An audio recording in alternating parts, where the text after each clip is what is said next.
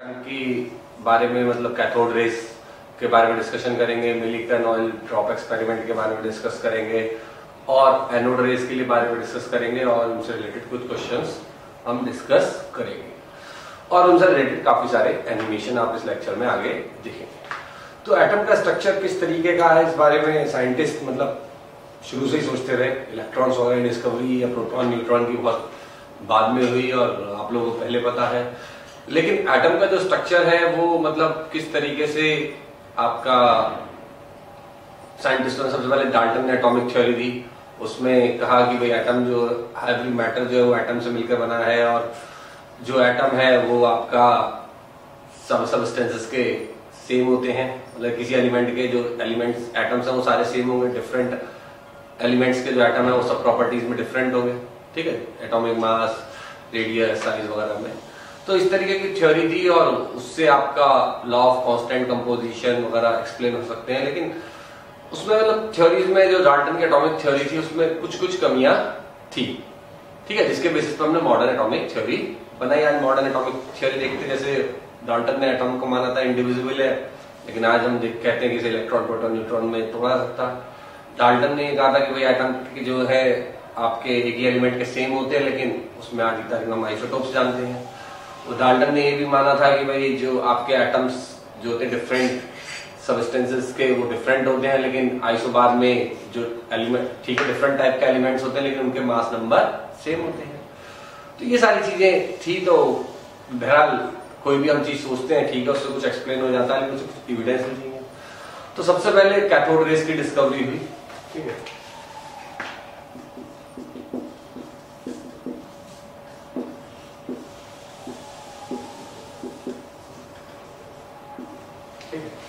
तो इसमें जो है आपका विलियम क्रुक्स ने एक्सपेरिमेंट किया था, ठीक। इसने एक डिस्चार्ज ट्यूब ली थी,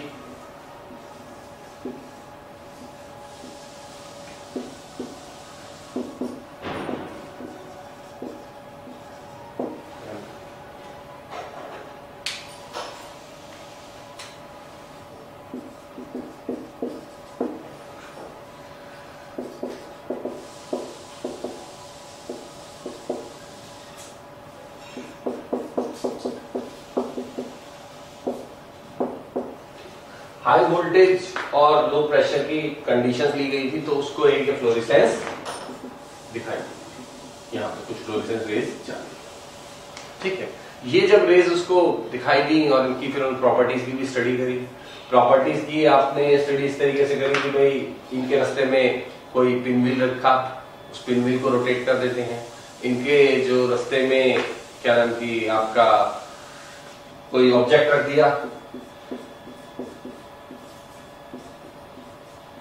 ठीक है, उसकी शैडो क्रिएट कर देते हैं और आपका जो है ये बिल्कुल स्ट्रेट लाइन में चलते हैं, ठीक है, मतलब ऑब्जेक्ट रखा तो इसकी शैडो बनाई, इस पर लगा और काइनेटिक एनर्जी है यानी कि इनमें मास है। और आपका यदि किसी हैवी मेटल पे हम लोग इसको कैथोड रेस को पास करते हैं तो उसको हीट भी कर देती है और एक्स रेस के प्रोटॉन भी आपके देती है। तो ये सारी साइंटिस्टों ने इनकी प्रॉपर्टीज की कैथोड रेस की स्टडी करी। उसके बाद जो है जे.जे और ये आप इलेक्ट्रिक फील्ड में लगाए तो ये आपकी पॉजिटिव इलेक्ट्रोड की तरफ डिफ्लेक्ट हो जाती है, ठीक है, कैथोड रेज जो है। और मैग्नेटिक फील्ड लगाएं तो इस तरीके से डिफ्लेक्ट होती हैं। आप फ्लेमिंग लेफ्ट हैंड रूल लगाएंगे तो आपका जो है मैग्नेटिक फील्ड में अपने मतलब इस तरीके डिफ्लेक्ट होती है कि इन पे नेगेटिव चार्ज, तो ये भी प्रूव हो गया नेगेटिव चार्ज। और जे.जे थॉमसन ने क्या करा कि भाई इलेक्ट्रिक फील्ड और मैग्नेटिक फील्ड दोनों अपोजिट डायरेक्शन में लगाए और इसका जो डिफ्लेक्शन है उसको इक्वल कर दिया, ठीक है, डिफ्लेक्शन जो है खत्म कर दिया। तो जो है इलेक्ट्रिक फील्ड और मैग्नेटिक फोर्सेस दोनों को इक्वल करके E/m की वैल्यू निकाल ली कैथोड रेस के लिए। ये वैल्यू है आपकी कांस्टेंट वैल्यू, ठीक है। तो कांस्टेंट आती है और ये इसमें आप हाइड्रोजन भरे, नाइट्रोजन भरे, ऑक्सीजन भरे, कोई भी भरे, उससे कुछ फर्क नहीं पड़ने वाला, ठीक। कैथोड रेस की जो E/m की वैल्यू है वो किसी पे मतलब नेचर ऑफ द सब्सटेंस पे डिपेंड नहीं करती। तो अब आप आगे जो एक्सपेरिमेंट देखेंगे उसमें कैथोड रेज का एक तो लैब में किस तरीके से प्रोड्यूस हो रही है वो शो करा गया है, एनिमेशन भी कैथोड रेज का शो करा गया है, प्रॉपर्टीज के बारे में, और जो है मिलिकन ऑयल ड्रॉप एक्सपेरिमेंट भी है। मिलिकन ने क्या करा था कि आपका इलेक्ट्रॉन के वे जो चार्ज है उसको कैलकुलेट करा था, ठीक है। उसमें भी उन्होंने ग्रेविटेशनल फोर्स और इलेक्ट्रिक फोर्स अपोजिट डायरेक्शन में लगाए थे, तो वो भी आप देखेंगे। और उससे चार्ज निकाल लिया था इलेक्ट्रॉन पे, जो इलेक्ट्रॉन पे चार्ज आया था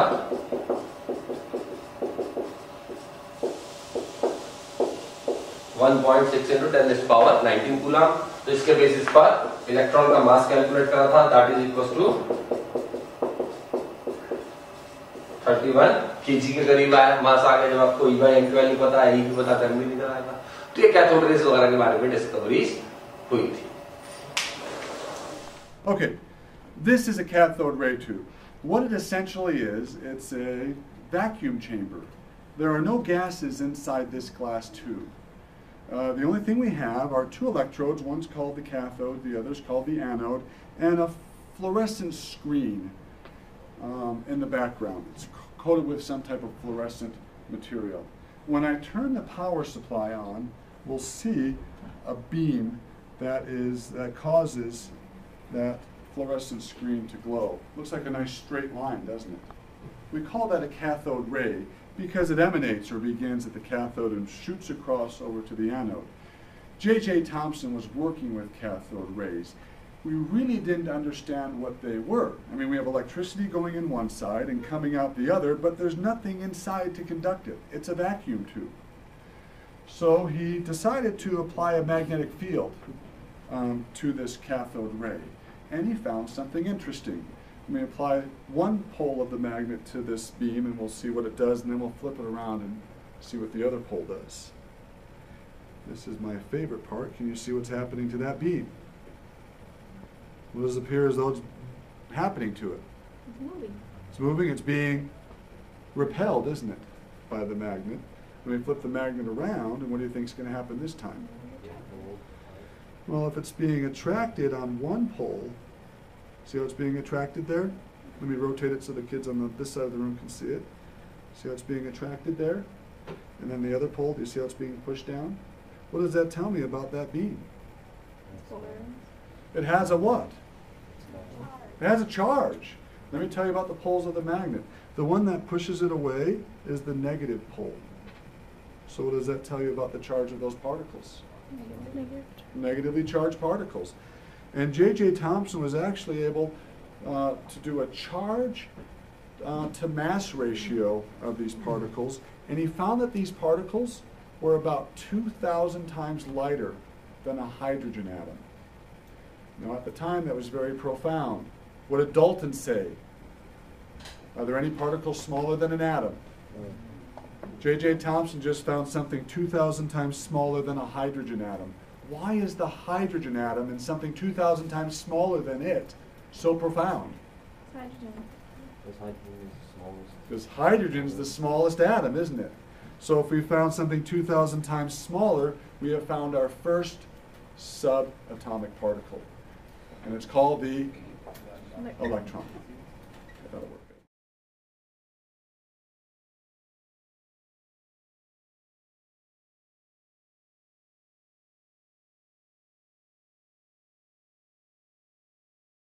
Discovery. William Crookes discovered cathode rays when he was studying electrical discharge in gases, whereas J.J Thomson discovered that the cathode ray consists of negatively charged particles called electrons.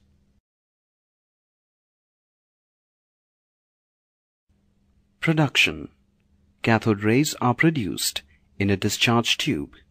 Hence, the discharge tube is generally referred to as the cathode ray tube. The cathode ray tube is a partially evacuated glass tube with cathode and anode placed at the ends of the tube. A vacuum pump is used to partially evacuate the tube. The cathode is connected to the power source with the help of a clip. The tube is supported on a stand. It was found that electric discharge through gases took place only when the pressure inside the tube is lowered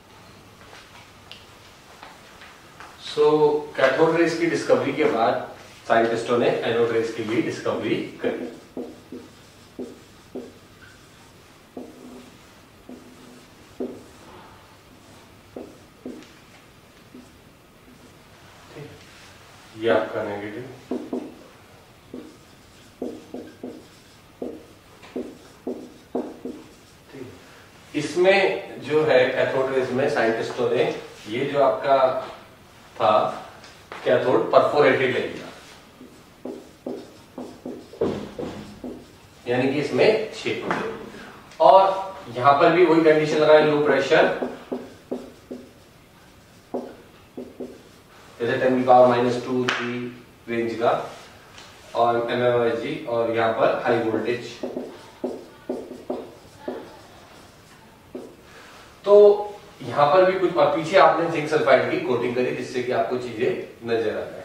तो यहाँ पर से भी कुछ race आई, ठीक है, negative की तरफ ही आई, और इन रेस को हमने एनोड रेस या कैनल रेस कहा।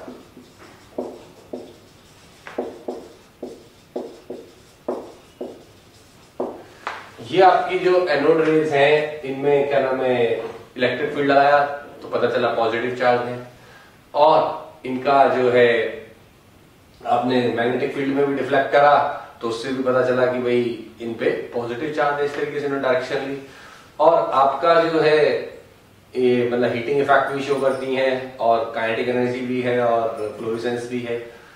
उसके बाद जो साइंटिस्टों ने इसमें इंपॉर्टेंट बात डिस्कवर करी कि इसका जो E/M की वैल्यू है, ये कांस्टेंट नहीं है। It depends upon the nature of the gas. ये गैस की नेचर पे डिपेंड करता है कि इसका E/M की वैल्यू क्या है।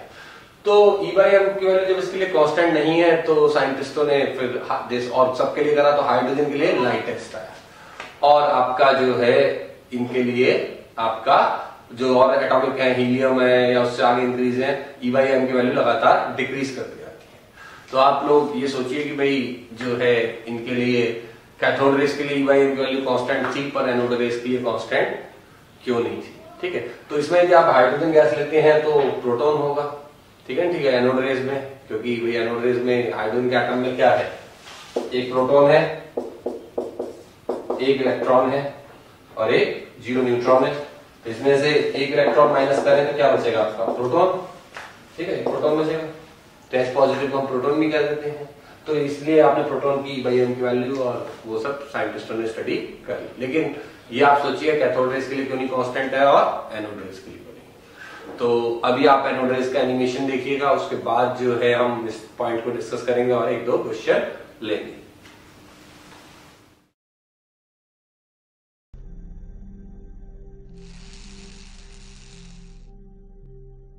E. Goldstein constructed a special tube known as a canal ray tube.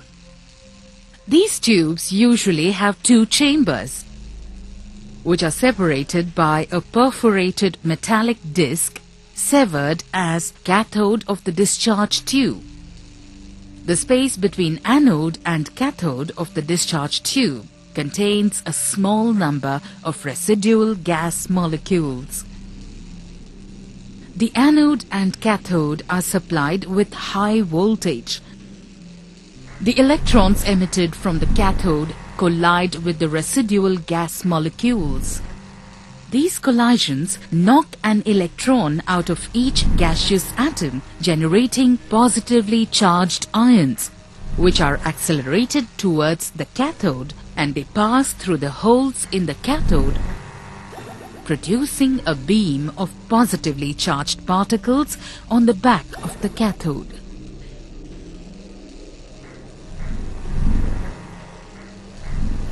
As the positively charged particles pass through the holes or the canals in the cathode, they are called canal rays.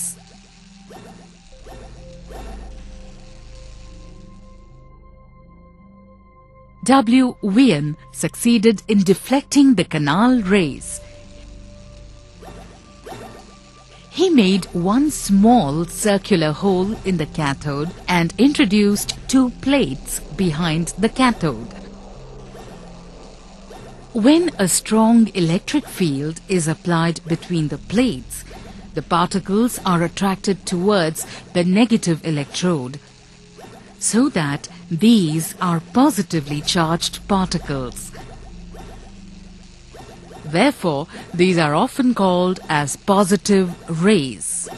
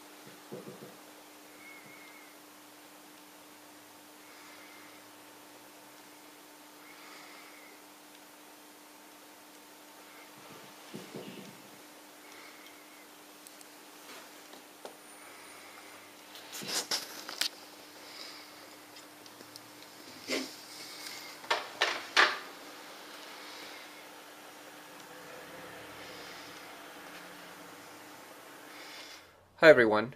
So we're going to continue here with our discussion on the history of the nuclear model of the atom. Remember in the previous video we talked about how the electron was discovered by J.J. Thomson and the experiment with the cathode ray tube. In this video we're going to spend some time talking about how we discovered the charge and mass of the electron, and this was an experiment that's performed by Robert Millikan. So here's a brief summary of what Thomson did and what we talked about in the previous video. But basically at the end of his experiment he discovered that the cathode ray is composed of negatively charged particles, which was later called electrons. Now, one thing that I want to describe a little bit is that Thomson was able to determine something called the charge to mass ratio of the electron to be a certain value, which is given here. And this should be actually negative number here.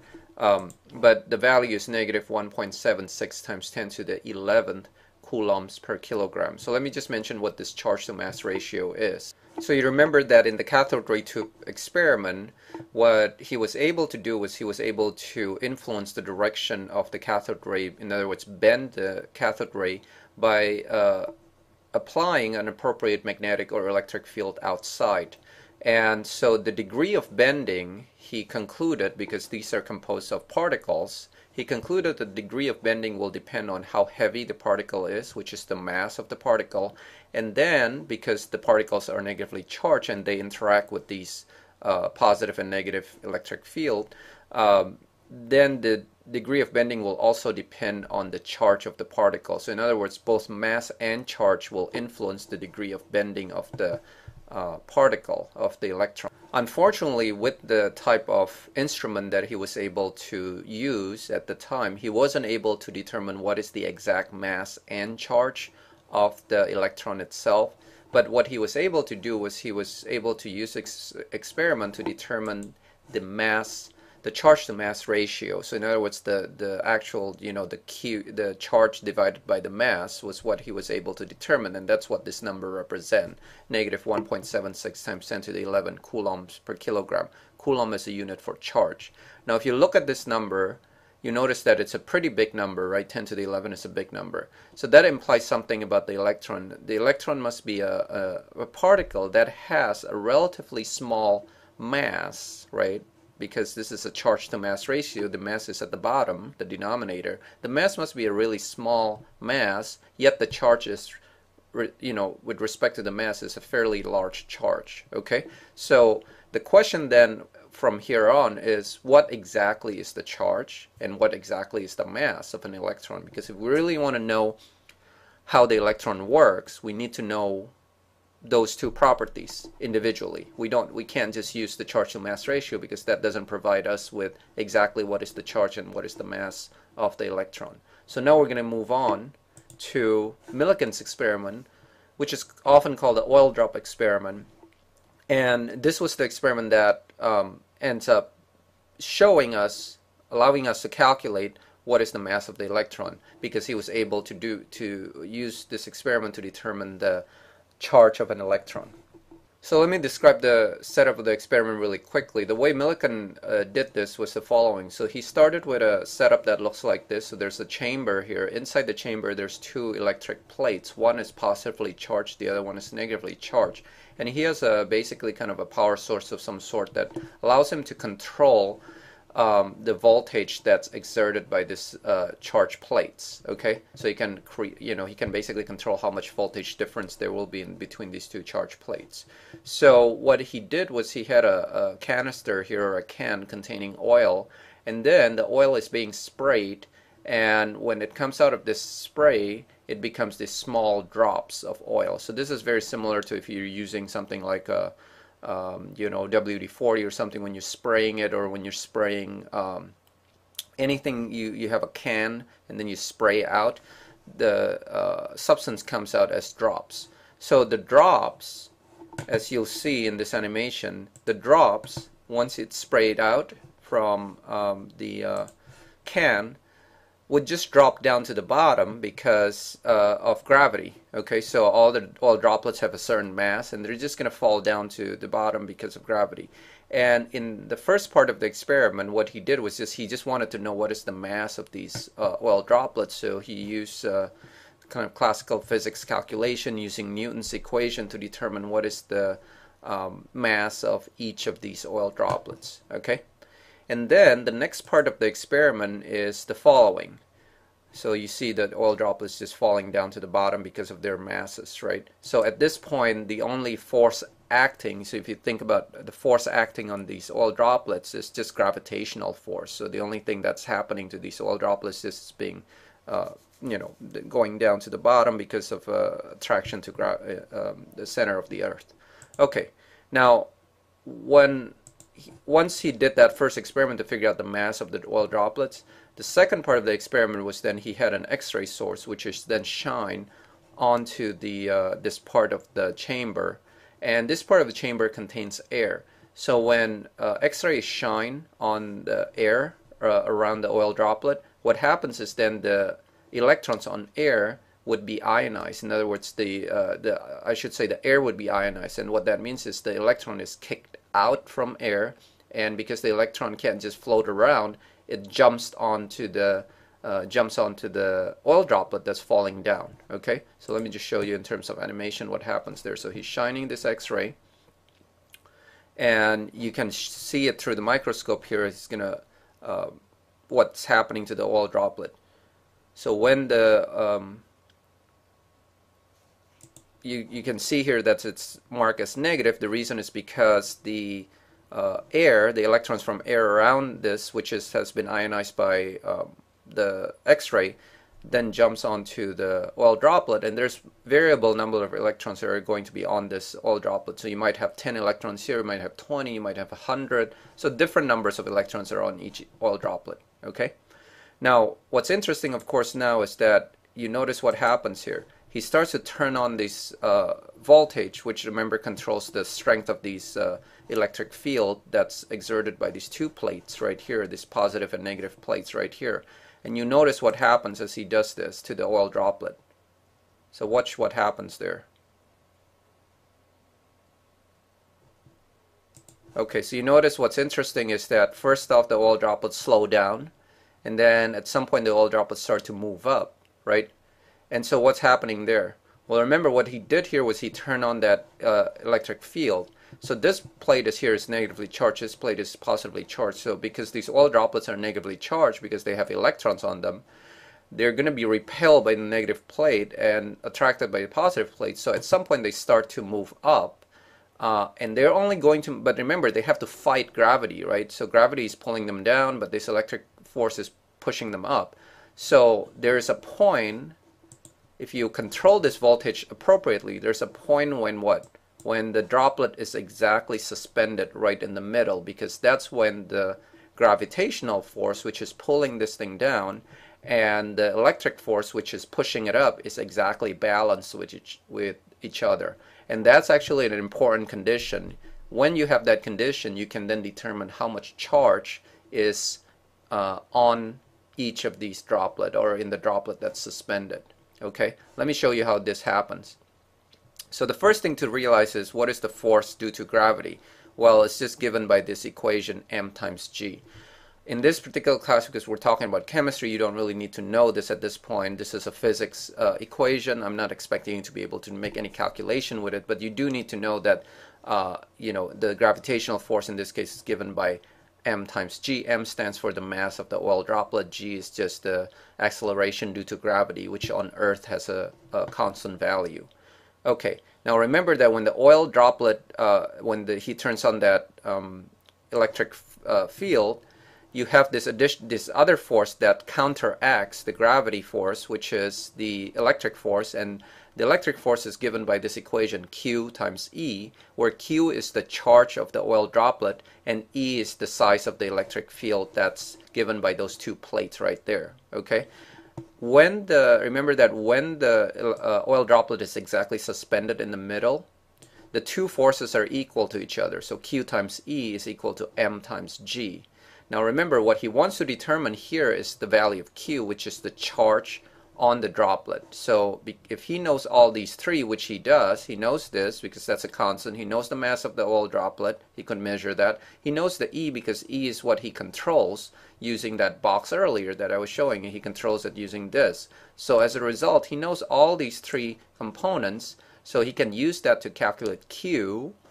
And Q, of course, is the charge of all the electrons on the oil droplet. Now, when he did this for a bunch of different oil droplets, he found that the Q that he got from making all those calculations is always a multiple of this number right here, which is 1.6 times 10 to the minus 19 coulomb. Okay, so in other words, he might get something that's 10 times this number, something that's 20 times this number, or something that 100 times this number. So what that tells him, that point, is that this value must be equal to the charge of one single electron, because we can have, remember, a lot, different number of electrons on the oil droplet. We can have 10, we can have 20, we can have 100, but if all those numbers is always a multiple of this number, this must be the charge of just one electron, because everything else is 10 times one electron, 20 times one electron, and so on. Okay, now once he was able to determine that this is the charge of one single electron, he then can go back to the charge to mass ratio that Thomson figured out from his cathode ray experiment. This is the charge to mass ratio, and then this is the charge value, and using dimensional analysis you should be able to figure out the mass of an electron. Okay, in fact, I'm going to leave that as your homework. Okay, so figure out the mass of a single electron using the charge to mass ratio and then the charge that Milton figured out. All right. तो cathode rays के लिए जो हम discuss कर रहे थे कि E/m की वैल्यू कांस्टेंट आ रही थी, एनोड रेज के लिए कांस्टेंट क्यों नहीं आई? देखो, आज की तारीख में आप एटम का स्ट्रक्चर जानते हैं कि भाई ये न्यूक्लियस है, इसमें आपका प्रोटॉन भी होगा, न्यूट्रॉन भी होगा, और इलेक्ट्रॉन चारों तरफ घूमते हैं। ठीक है, अब आपने दो हाई वोल्टेज के इलेक्ट्रोड लगाए, ये मान लो नेगेटिव लगा दिया, ये पॉजिटिव लगा दिया कैथोड एनोड, तो आपका नेगेटिव जो है वो इधर चला जाएगा, पॉजिटिव पार्ट इधर आ जाएगा। ठीक है, तो कैथोड रेज में क्या थे? एक्चुअल में इलेक्ट्रॉन्स थे। ठीक है, तो उसमें जो एयर थी उसको आयनाइज करा गया था, और एनोड रेज में क्या थे? आपके न्यूक्लियस थे। तो सभी के न्यूक्लियस का चार्ज अलग है, मास अलग है, सबके लिए E/m की वैल्यू अलग आनी ही आनी थी, और इलेक्ट्रॉन सभी सबस्टेंसेस के सेम है, तो कैथोड रेज के लिए E/m की वैल्यू सबके लिए सेम आनी थी, कांस्टेंट। ठीक है, यस, ये आपका एक आईआईटी में आया क्वेश्चन है कि the increasing order of lowest first the value of E/m value charge upon mass ratio, proton और आपका इलेक्ट्रॉन और न्यूट्रॉन एंड अल्फा पार्टिकल। तो क्या आपका आंसर होगा इनमें से? देखो, न्यूट्रॉन में क्या होता है आपका 0 और 1, 0 चार्ज होता है, 1 मास होता है, इसके लिए E/m की वैल्यू क्या हो जाएगी आपकी 0/1 यानी 0। अल्फा हीलियम न्यूक्लियाई होता है। ठीक है, तो 2 और 4, तो 2/4 यानी कि 1/2 हो जाएगा। और उसके बाद आपका जो है प्रोटॉन, प्रोटॉन क्या होता है? हाइड्रोजन एटम के इक्वल ही होता है मास। ठीक है, तो ये प्रोटॉन क्या है इसको, तो आप इसका रख देंगे E/m 1/1। तो जो इलेक्ट्रॉन है उसके लिए E/m की वैल्यू क्या होगी कि आपका उसका जो मास रेशियो होती है इलेक्ट्रॉन के मास में divided by mass of hydrogen atom, ये आपकी 1/1837 आती है। तो इसको आप रख सकते हैं E/m इसके लिए इलेक्ट्रॉन के लिए, आपका फॉर इलेक्ट्रॉन कि आपका चार्ज 1 है और ये 1/1837 है। तो सबसे कम आपका न्यूट्रॉन के लिए, उसके बाद अल्फा के लिए, फिर प्रोटॉन के लिए, फिर इलेक्ट्रॉन। तो इसलिए आपका डी।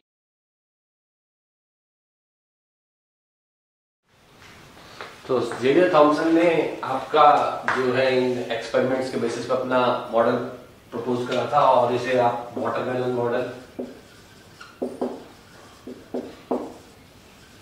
भी कह सकते हैं।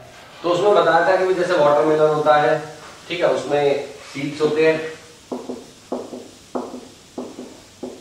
तो वैसे ही नेगेटिव चार्ज है, और पॉजिटिव चार्ज जो है आपका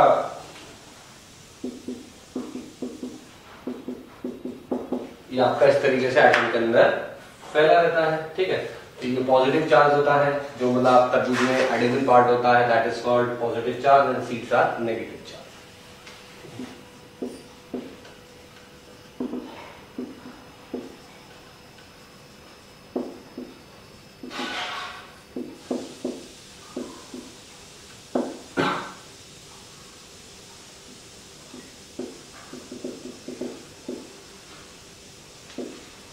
तो आज की तारीख में आप लोग ये जानते हैं कि भाई रदरफोर्ड का जो एक्सपेरिमेंट, ये मॉडल है, वो गलत है, और ये रदरफोर्ड एक्सपेरिमेंट के रिजल्ट्स को या हाइड्रोजन स्पेक्ट्रम वगैरह को एक्सप्लेन नहीं कर पाया। लेकिन इसमें एक सही बात है, ठीक है, जिससे मतलब इसने कहा एटम मतलब सब जानते हैं न्यूट्रल है, और उसके बाद एटम के अंदर नेगेटिव है तो पॉजिटिव भी है, और जितना नेगेटिव है उतना ही पॉजिटिव है। तो ये एक आपकी बात है जो आज तक सही है, और हम लोग चीजें आगे बढ़ते हैं। तो मॉडल्स जो है, एटॉमिक मॉडल जितने भी आप आगे पढ़ेंगे, रदरफोर्ड, बोहर, सब में कुछ कमियां होती हैं, ठीक है ना, ठीक है, लेकिन कमियों से ही चीजें फिर इम्प्रूव करके हम लोग आगे बनाते हैं। जैसे मोबाइल फोन्स आप देखते हैं, मोबाइल फोन्स जो है वो किस तरीके के आते हैं, फिर हर 6 महीने में उसमें एक नया अपडेट आ जाता है और नया बेहतर मोबाइल आता है जाता है, और अच्छे मोबाइल बनते रहते हैं, ठीक है ना, ठीक है। तो लगातार ये